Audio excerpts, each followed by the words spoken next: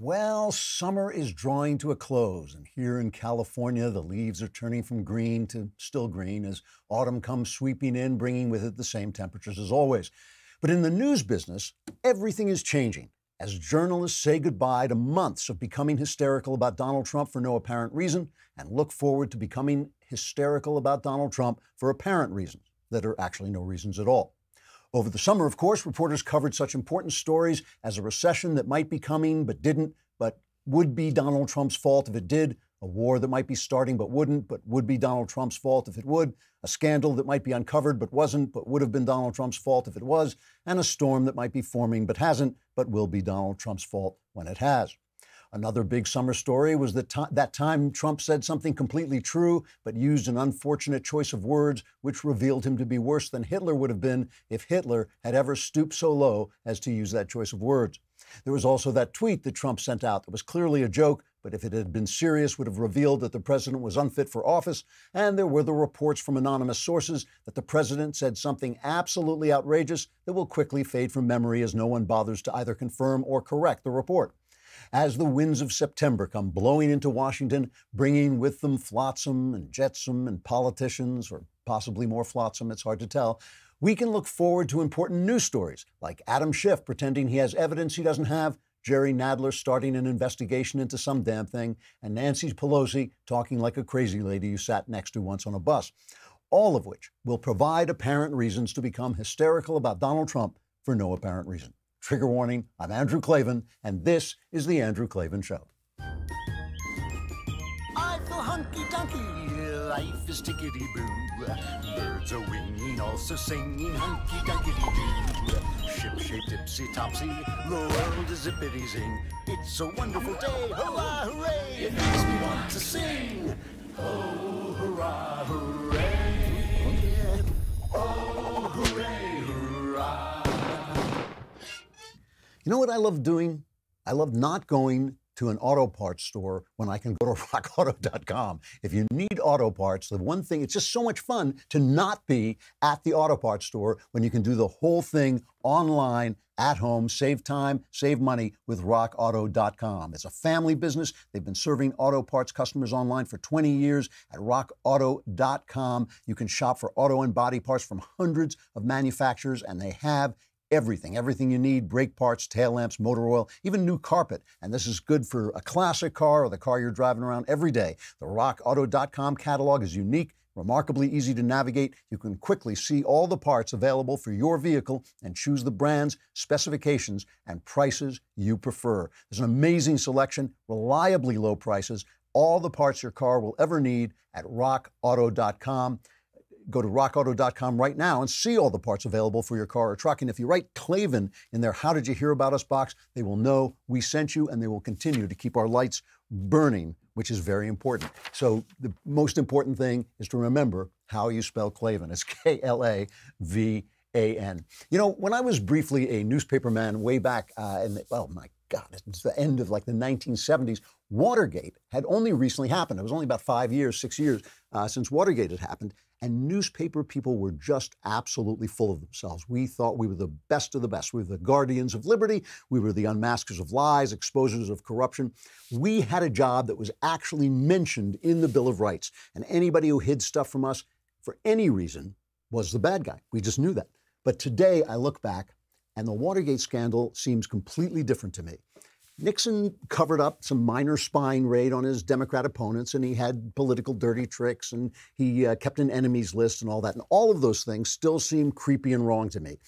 But now I ask myself, was that really the great scandal of the day? Or was the great scandal the fact that the leadership of the Washington Post, the paper that uncovered all that stuff, was the great scandal the fact that the leadership of the Washington Post covered up for the previous presidents, John F. Kennedy and Lyndon Baines Johnson, the Democrats, who unleashed the IRS and the FBI against their political enemies.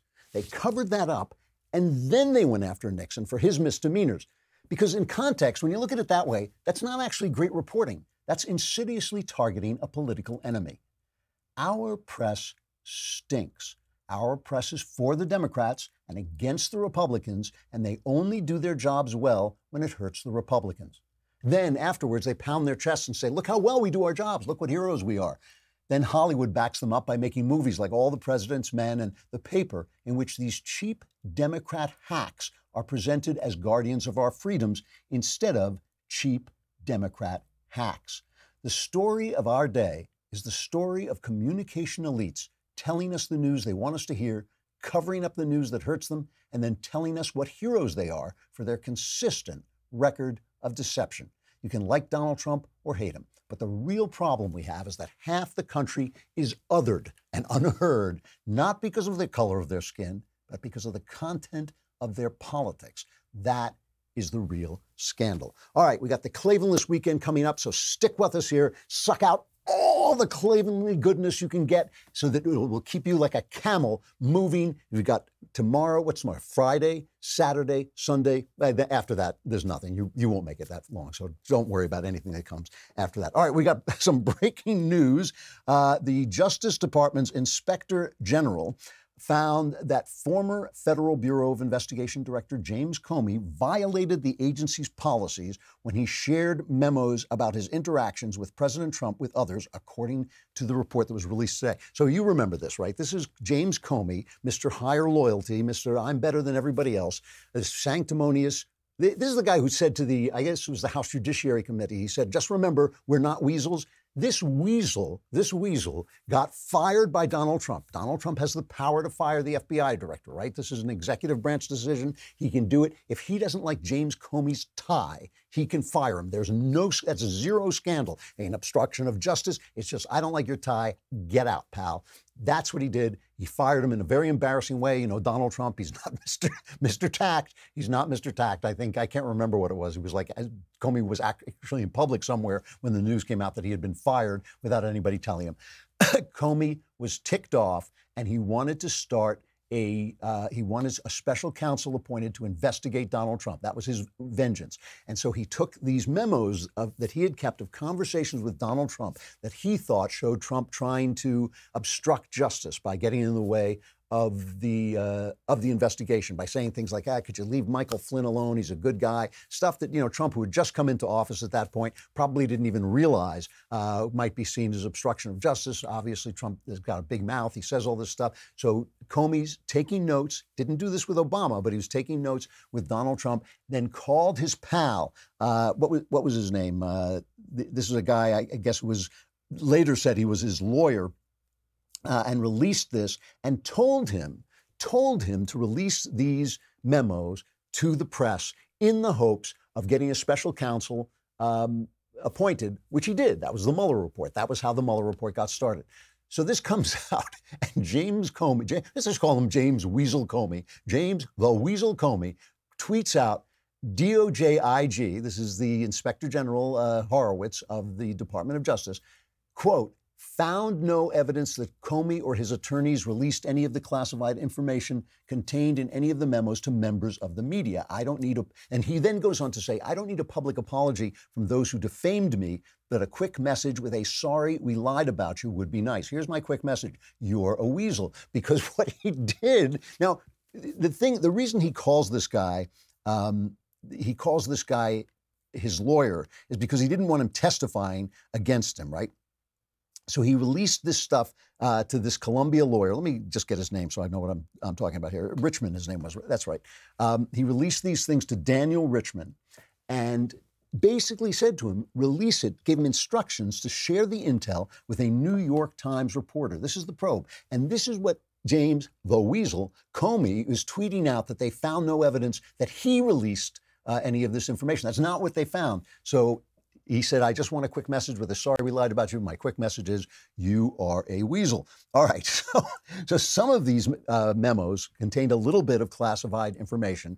And when he sent them, he scanned them with a personal scanner, mailed them with his personal emails, violating the exact same statute that Hillary Clinton was accused of violating when she sent out all that stuff that was going back and forth between her and her pal, right? So basically, this is the same thing that he got off. Now, the DOJ has already said that they are not going to prosecute him for this. And a lot of people on the right are really upset about this. I actually am in favor of this. This doesn't sound like it reaches the level of criminality.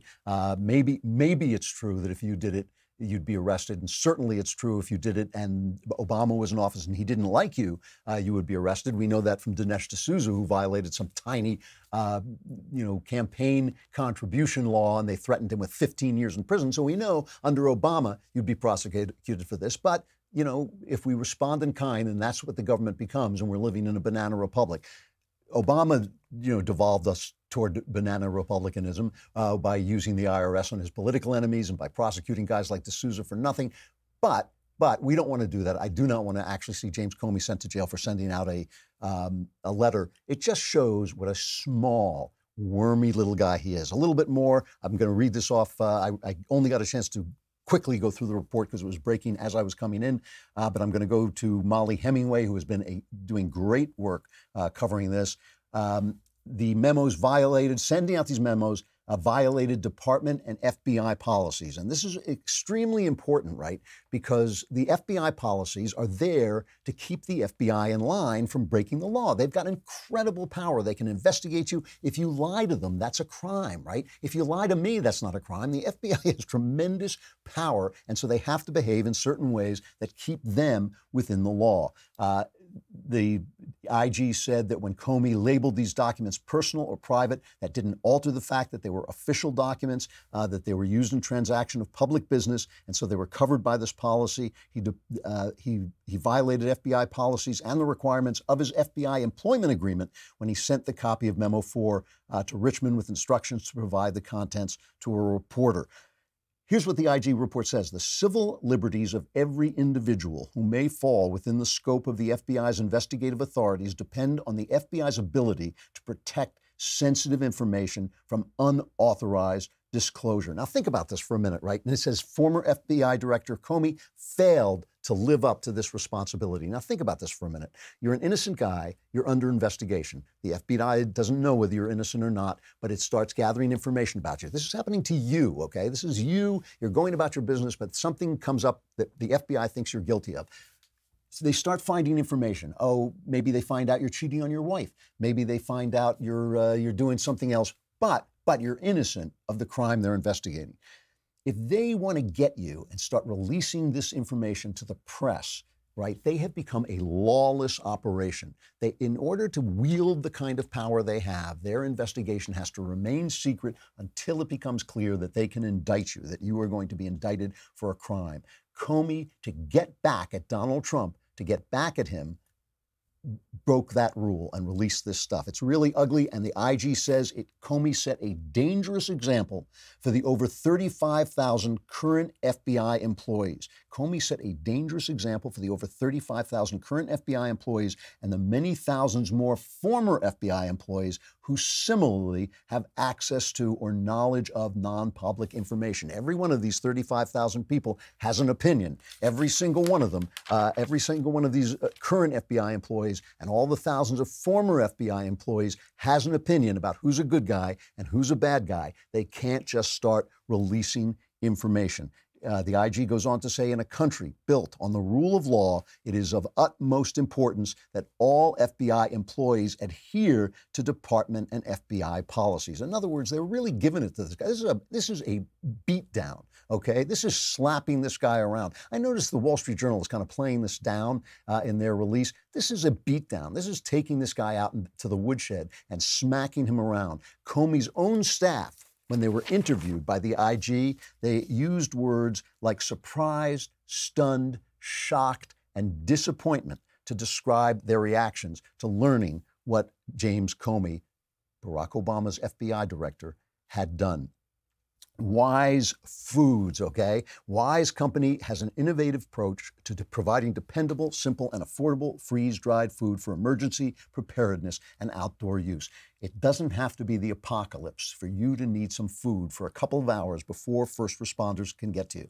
I live in an earthquake area. You probably live in, and there's fires here and all kinds of stuff. You probably live in some area where some kind of emergency can take place. When seconds count, first responders are often hours away. When government resources are strained, it can be days, it can be weeks before you can get to fresh food or water. You can't rely on someone else.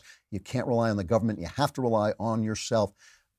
Wise Foods provides these kinds of foods that you can keep long-term to use when you need them. You don't know what tomorrow may bring, but you can have peace of mind knowing that you'll be ready for it with Wise Food. And this week, my listeners can get any Wise emergency or outdoor food product at an extra 25% off the lowest marked price by using the promo code Klavan at checkout at wisefoodstorage.com or by calling 855-474-4084. Shipping is free. Wise has a 90-day, no questions asked return policy, so there's no risk in taking the initiative to get yourself and your family more prepared today. That's promo code Klavan at wisefoodstorage.com to get any Wise emergency or outdoor food product at an extra 25% off and free shipping. When there's an emergency, there is one thing you need to know. How do you spell Klavan so you can get that Wise Food discount? It's Klavan. No E's in Klavan. I just make it look this easy. So this is a genuine beatdown of this guy. And what it shows you is that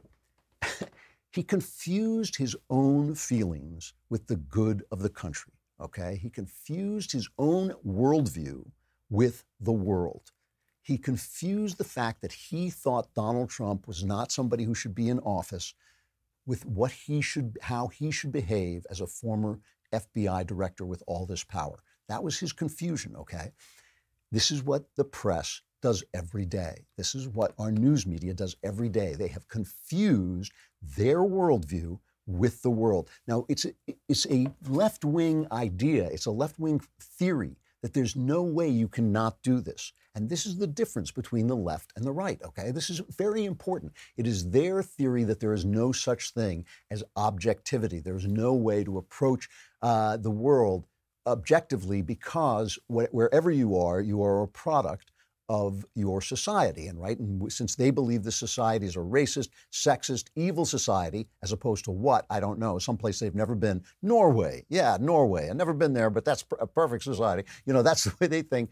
They feel that that's what has shaped your points of view, and so you can't be objective. Now, listen, there's some truth to that, except for the fact that there's nothing to say that our way of looking at things is not a good way of looking at things. I think it is. I think it's provably a good way of looking at things. I don't think Aristotle was just making stuff up. He was using reason to get where he got. I don't think the gospel writers were just making stuff up. These things shape our ideas, and we believe them to be the good. And in that broader sense, we can't be objective in the sense of ditching these things that over time, over thousands of years of history and thought, we have developed as ideas of the good. We don't just ditch those things, but you can still be objective within that context. And this is the problem with the left, because I've talked about this before, when you don't have God, all you've got is analysis. All you've got is the power to take things apart because you have no holistic way of looking at things. And if you do that forever, everything comes apart. We build things. We build things over time. We have ideas over time. You don't just throw away the traditions of thousands of years because suddenly you have this sudden wonderful power of genius to say, oh, it was all wrong. Everybody was all wrong before me. So because they don't believe in objectivity, they have now confused their ideas, their philosophy with the facts. And this is the difference between the right and the left. That we on the right believe, yes, we do have a system of values, but within that system of values, there are disagreements, and those disagreements need to be covered fairly. If somebody says to me, we need even if somebody says we need a vast socialist state, like Bernie Sanders wants to bring basically communism to this country, he has a right to be covered as a political candidate. I don't cover him that way because I'm a commentator, but if you're a newsman, you don't have to say, you know, Bernie Sanders, that idiot, that commie idiot, came out and said this. You say what he had to say, you report on what they have to say against him. That's how it's done. The left has lost this train of thought. They have lost this train of thought. They're out to get Donald Trump, and that is why they have become so corrupt and so dishonest and weaselly, like James the Weasel Comey. You know, there's these two montages I always like to play, and I've played them again and again, but I want to play them together. I think it's worth playing them together so you can see what I'm talking about. Here's a montage of how the press has covered Donald Trump. Donald Trump's done. He's done. There's no question about that. He's done. Breaking news. A bombshell. Today is a turning point. Today was historically bad for President Trump. Today was a turning point. A turning point. We're at a turning point here. The beginning of the end for the Trump presidency. The beginning of the end. And breaking news. We have another bombshell. Mike Pence might have to assume the office of the presidency. The call for impeachment. Rumblings of the word impeachment. Breaking news. Another bombshell out of the White House. I believe this is the beginning of the end. I do too. It's really the beginning of the end. The beginning of the end. He may be feeling the walls closing in on him. All the walls closing in on him. The walls closing in on him. Breaking news, a new bombshell. One astrologer says this means the beginning of the end for President Donald Trump. The beginning of the end of the Trump presidency. Trump will resign. Trump is going to resign. Is this the tipping point? I know we've said it over and over. You think this is a tipping point? And over and over. This is a tipping point. And over and over. Breaking news, President Trump off the rails. It was the beginning of the end today. The beginning of the end. It reminds me a lot of the last days of Nixon. Breaking news tonight, new bombshell. This is the beginning of the end. The beginning of the end. The walls are closing in. The walls closing in. The wall's closing in. It's constant scandal. And it has an effect. It has an effect. People are saying, oh, we got to get back to normal. We've got to get back to normal. This is the way they covered Barack Obama at the end of his presidency. And he's been scandal-free, frankly, in the White House. We haven't had that for a while. He ran an administration that was largely scandal-free. There's a White House that takes pride in being scandal-free. That in the Obama years, which are remarkably scandal-free. A lot of people were talking about how he's going to be remembered for the scandal-free administration that he ran. The president has been very rightfully proud of the lack of scandal in his administration so far. There's been no major scandals around top aides. But President Obama has run an amazingly scandal-free administration. Not only he himself, but the people around him. He's chosen people who have been pretty scandal-free. This has been a scandal-free administration for the last 8 years, and oftentimes people don't even talk about that fact. So one is a bombshell every day, but the fact is, it's Donald Trump who's scandal-free. I can't think of a single scandal that has landed, a single punch that has landed on him, unless you count. It's a legit scandal that you sleep around on your wife with with a stripper, let's call her that, with a stripper. I guess that's a personal scandal. That's the kind of thing that, gets you a little bit sweat stain when that comes out there. But in terms of his handling of the presidency, Donald Trump is scandal-free. The Russian thing, nothing. Every other thing, the emoluments thing, they've got nothing. They're looking and looking. All these investigations, they keep saying, oh, we're going to impeach, we're going to enforce. Now it's a formal impeachment. They keep bringing it. They got nothing. They have not laid a hand on him. When Trump was running in the primaries, and I just hated him. I just thought he was terrible, and I was worried about him. I used to say, he sounds like a tough guy. He makes this noise like a tough guy, but the way someone sounds and the way he is isn't necessarily the same thing, which is true. I mean, it's not necessarily the same thing. There are a lot of things about Trump that I think are not so tough, but never mind. That was what I was saying about him then. But in fact, also, he has the sound of this belligerent, authoritarian guy who panics people, but he's not. He just hasn't violated any of the rules of American governance in the way that Barack Obama did. I mean, Barack Obama's administration reeked of scandal. The abuse of the IRS, Benghazi, the lying and then lying about Benghazi and how that happened, Fast and Furious scandal, the stonewalling that the Attorney General did over Fast and Furious, the Iran deal where Obama shut down a major investigation into drug dealing because it was traceable back to Iran, and he didn't want to embarrass them while he was arranging that incredibly stupid deal. And now maybe the worst scandal of all, which is Spygate.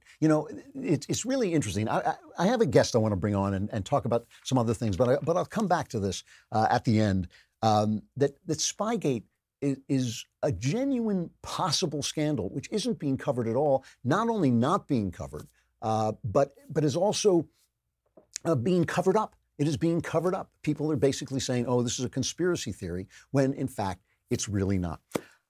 The Daily Wire has turned 4 years old. And as a thank you to our fans, we are giving away 1 month of our premium monthly subscription to anyone who uses the code BIRTHDAY. Please do this because we owe you guys so much. We want you to get this special deal. We owe you everything we've got. And these 4 years have been an amazing, amazing rise from me and Ben doing 15-minute podcasts in Jeremy the God King's pool house to really becoming a major communications network and a real way of confronting the left's domination of communications. So, since you guys did it for all of August, as we celebrate this milestone, we're giving away a free first month for new premium monthly subscribers. All you got to do is use that code BIRTHDAY. You can remember that time is quickly running out. There are only 2 days left to get this deal, so subscribe today and join the fun. I want to bring on and talk to Brigadier General Robert S. Spalding, the third. He has served in the military for over 15 years. He's currently the Special Assistant to the U.S. Air Force Vice Chief of Staff. His new book is called Stealth War: How China Took Over While America's Elite Slept. It's not out till October, but I wanted to talk to him while China is still in the news, although I'm sure it will continue to be on the news. General, are you on the line? I'm here. General, thanks so much for coming on. I appreciate it. Glad to be here. So, you talk about China waging a Trump war. All we've heard about for two and a half years now is Russia. Is China the real thing we have to fear? Yes, and that's what we talked about in the national security strategy. You know, everybody's focused on the military threat, tanks, ships, planes, but in reality, our society is being undermined every single day through finance, economics, trade, information, media, politics.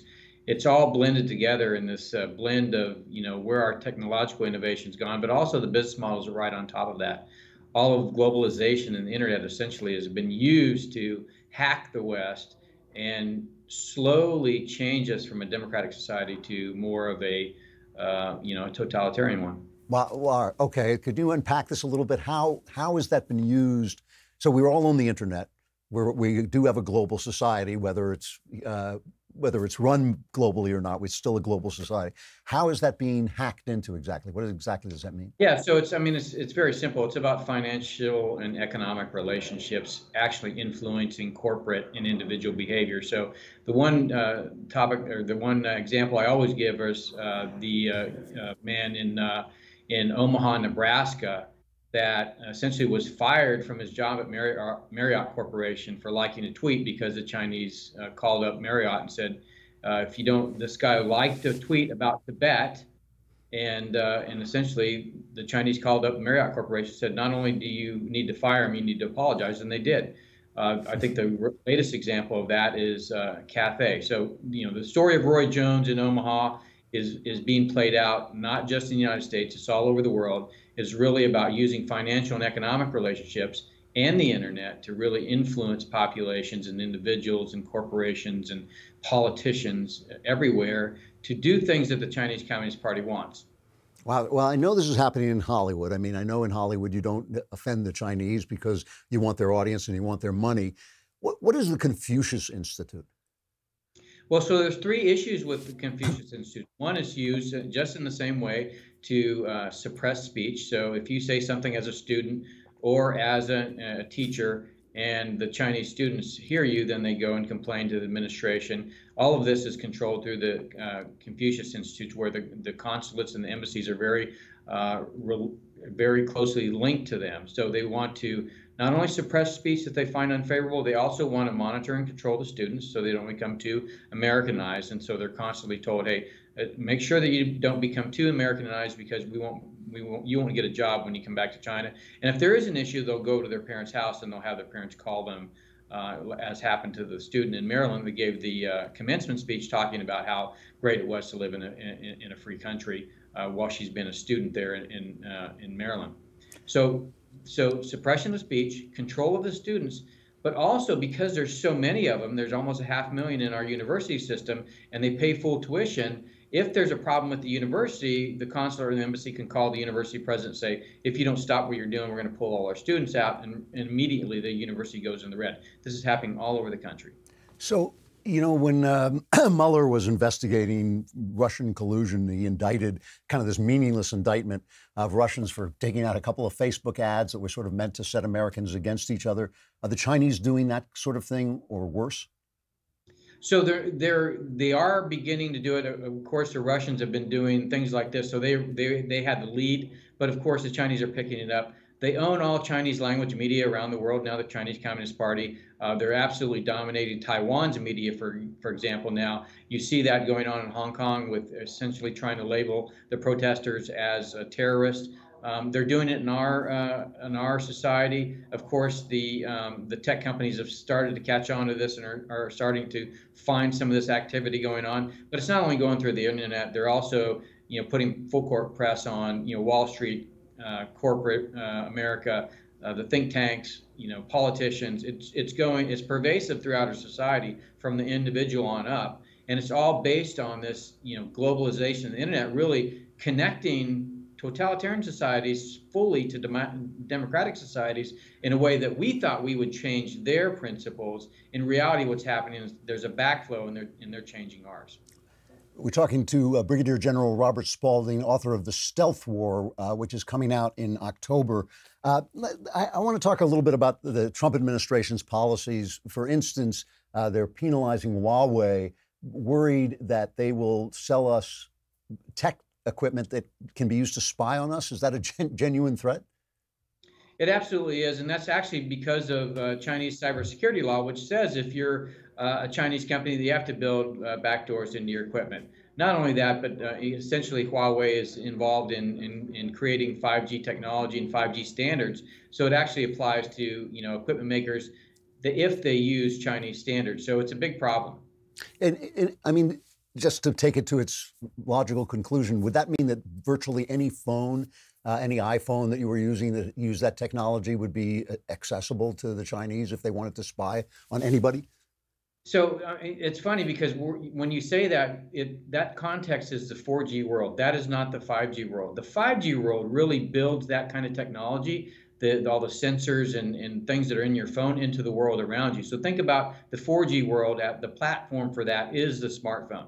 Now, the two dominant players in that industry are Apple and Google. And so Apple in particular built their smartphone to be a very tightly integrated hardware software device so that it could actually protect your data.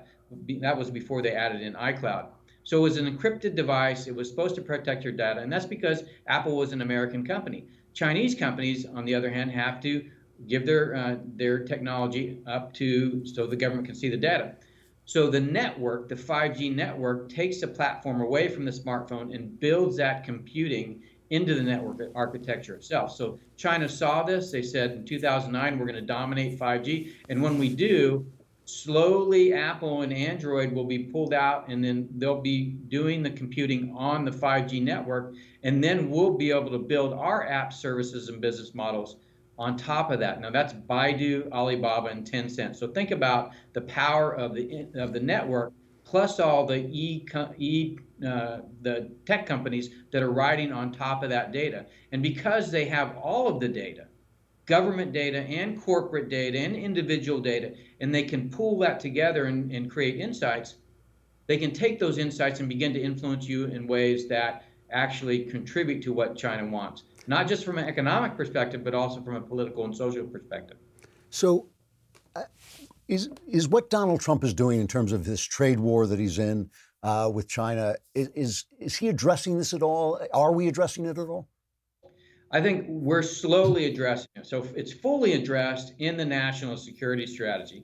The problem with democracies today is they're conflicted. You have the business side that is really very much wants to ally itself with China because of their large market, because of the large financial incentives they can earn, and the governments are trying to secure themselves. What they're finding is because we've allowed technology to kind of seep into our lives in a way where the government wasn't involved, they're having a very difficult time to actually control that. And the reason is because if you don't design it initially into the technology, the fact that you come later and add a paper law on top of that is not actually useful. GDPR, the General Data Protection Regulation in Europe, actually is unenforceable because if you find a company a certain amount of money, but the company's making twice that amount, they're just going to keep doing that activity.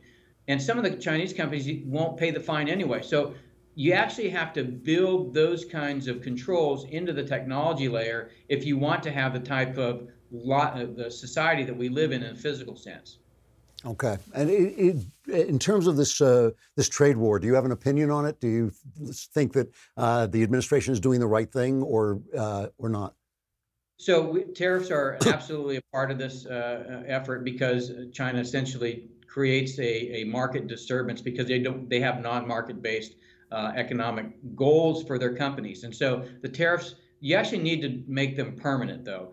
If you go back to pre-WTO, China and the WTO, no major corporation would invest money or build anything over in China because each year they had to go through the Most Favored Nation Act, and Congress would have to approve them having a lowering of tariffs for that year. Once that went permanent with their entry in the WTO, all of our investment flowed to China to build manufacturing, and none of it's going to come back unless we actually reverse that process. So it's useful, but it's not complete. Got it. Okay. Brigadier General Robert Spalding, author of The Stealth War, How China Took Over While America's Elite Slept. Thanks very much for coming on. Good luck with the book. Thank you. Thanks a lot. I want to return. I mean, that's very scary stuff. And it points to, it goes, again, it points to the way no matter what Trump does, he is in the wrong. And the way the press covers it, the left can do exactly the same thing, and it goes unseen. Just like when I was talking about Watergate, just like when I was talking about all these scandals that really don't exist in the Trump administration, all these scandals that do exist in the Obama administration. There was a story that caught my eye yesterday in the Wall Street Journal, Stephen Gregory of the Epoch Times. Now, the Epoch Times is a newspaper that gets run down a lot because it's very conservative and because the people who run it, the people who own it, are part of that religious group in China, the Falun Gong or whatever it's called. I can never remember exactly what the name of it is.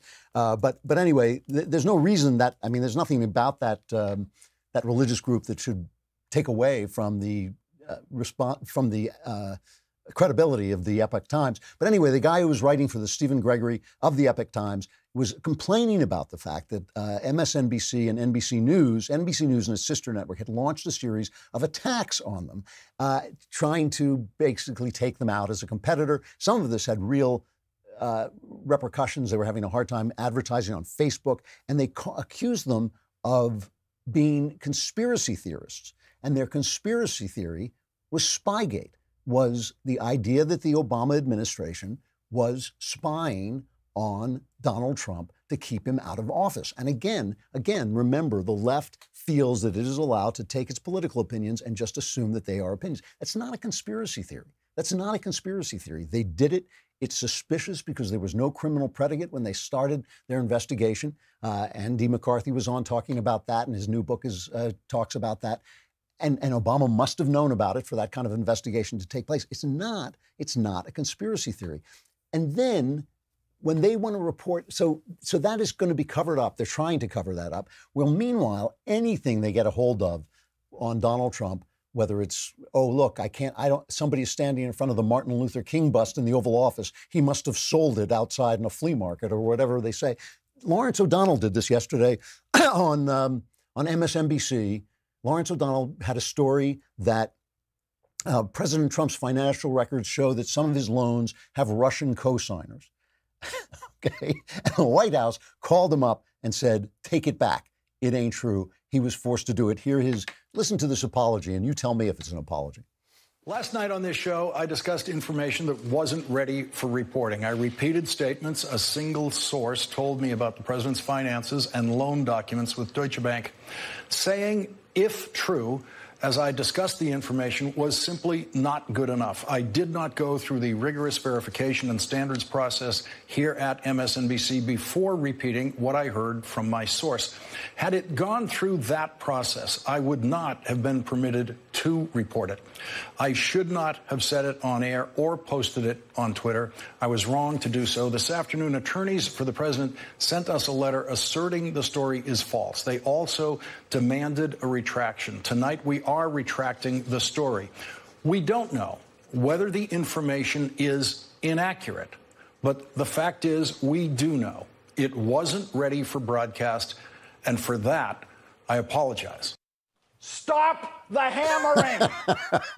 Stop the hammering! Stop the hammering!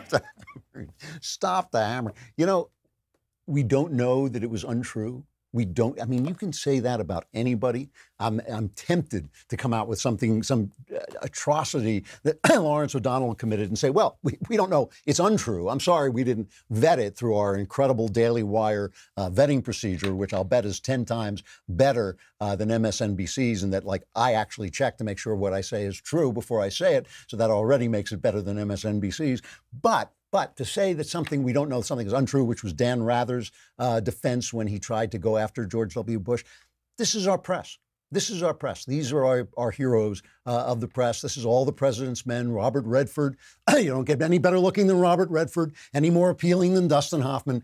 Pardon me. This is who we've been told are these heroes. And really the entire history of my time has to be rewritten to tell the story of what wasn't covered, when they actually went out and did cover things. I just want to end, before I get to my final reflection, I just got to play this one thing from AOC. Did I remember this? Yeah, AOC put out another. You know, these are the people we're being told to respect by the press. While we're being told that our president is Hitler, he's now they're in that cycle with Donald Trump where he's crazy. You know, they go into different cycles. Now he's crazy, he's unfit for office, he's got dementia, whatever. Then he'll go back to being a white supremacist, and then we get to Hitler, and then he goes back to being crazy. I guess Russia is now off the table, so that part of the arc of the cycle has gone off. Meanwhile, here is Alexandria Occasional Cortex. Well, listen to this, talking about the climate. There are a lot of diseases that are frozen in some of these glaciers that scientists fear that there's a potential that a lot of diseases could escape these melted glaciers, things that were frozen for thousands of years, and that they're going to get into our water and that humans could contract them, and they are going to be diseases that are thousands of years old, that have vectors that we are not prepared for, that we have never seen. And so, you know, that's a concern. Even if there are no diseases frozen at all in these glaciers, you have diseases that are spread by mosquitoes, and now mosquitoes are starting to fly further north that carry diseases like malaria and a whole slew of other things. And there are, you know, parts of the United States and things that are moving much further north that we're going to have to contend with diseases that we haven't had to contend with in parts of the world before. It's like Gidget goes to Congress. It really is. What a dope. You know, I mean, remember I said earlier this week, I said young women should have babies. This is why God made young women foolish, so they would sleep with men and have babies. He made young men foolish so they'd, like, sit on rockets to Mars. Oh, this is a good idea. You know, I mean, this is why young people should not be running things. All right, I just had to play that because it made me laugh. All right, final reflection before we go in to the Klavanless weekend. Yesterday in the mailbag, I made a point about Christian faith. Somebody wrote in about the fact that he had experienced a lot of tragedy and he had lost his feeling that God was there. And I was talking about the Christian belief that we live in a system that's broken, which is the fallen world, we call it, but that system is contained in a greater system, God's system, that works. And we know, St. Paul said, we know that all things work together for good to them that love God, to them who are called according to his purpose. So we know all things, not things in your life necessarily, but all things together are working for good. And Jesus basically was calling us to live in that greater system. When he would heal people, when he would raise people even from the dead, what he was saying is these things that look to you like incredible tragedies, incredible problems, from my point of view, from God's point of view, it's all fine. It's all going to be fine, so easy that I can make it go away just like that. I can make it go away. And that's why he's constantly saying to people, you know, don't worry about the future. Don't worry about where money's coming from. Look at the lilies of the field. It all works out. It all works out. And this is tremendously good advice. If you can do it, it's very hard to do it. How do you follow that advice? How do you live in that world so that you're not consumed with anger, so that you're not consumed with envy, so that you're not consumed with worry, you know, more than anything, with anxiety and worry? How do you live in that world?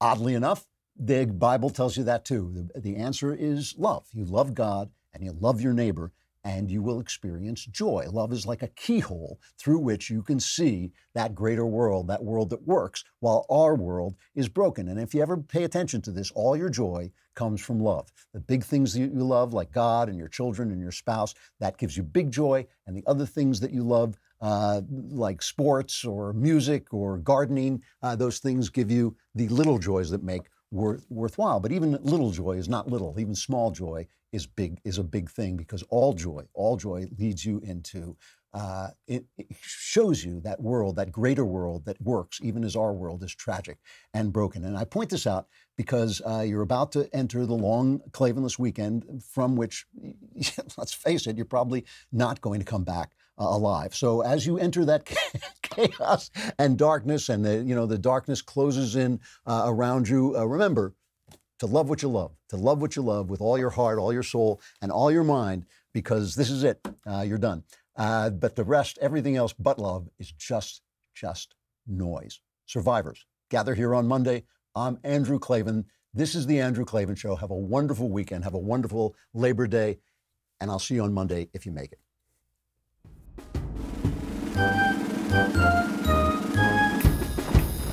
Oh, hooray, hurrah.